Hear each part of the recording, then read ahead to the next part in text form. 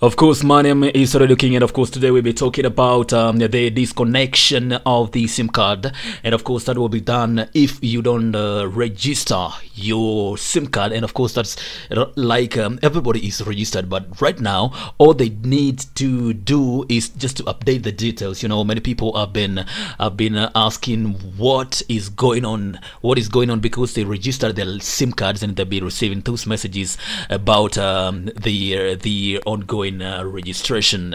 So many people are skeptical, but today I will make you understand the process and what's going on and what's required. So I'll be asking some of the frequently asked questions, that's the FAQs by many people, and but before that I will just update you that the mandatory SIM card registration exercise by the communication authorities of Kenya says it's intended to decrease the cases of digital fraud and cybercrime that have been commonplace in the local telecommunication sector.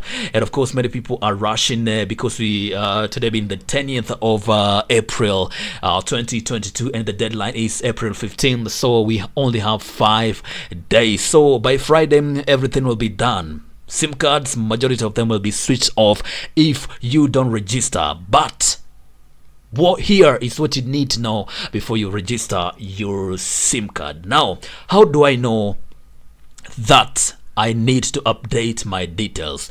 Now, you can visit any Safaricom, Airtel or Telecom shop or an urgent business to confirm the status of your SIM cards.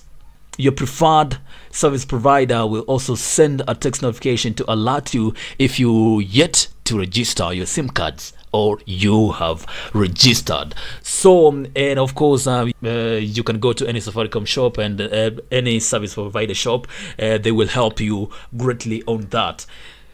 Now, the second question that I've been asked there is what details are required to update my SIM card.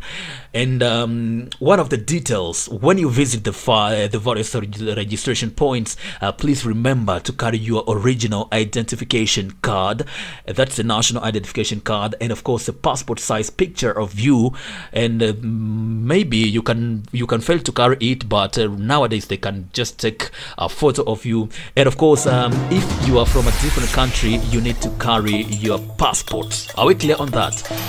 Now, many people are also asked, how do I update my line if I use a different registration document other than my ID or to procure a SIM card?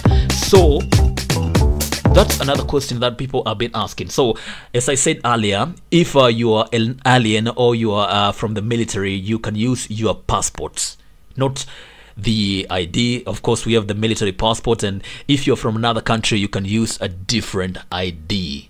Are we together by there? Now the third thing that you need to know, how do I update my line if I use someone else's credentials to register my SIM card?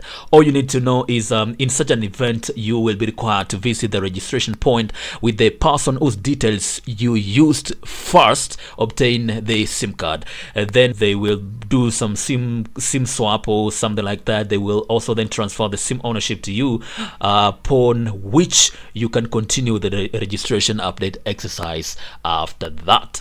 Now for self-service you can use the USSD code, that's *106# to check the details of the, or rather the status of the SIM cards that you have procured. Even if you confirm that your SIM card is indeed registered under your name, you will still be required to visit the registration points to submit the other required documents. That's your passport size photo, or rather they will just take you a photo and update it the registration points.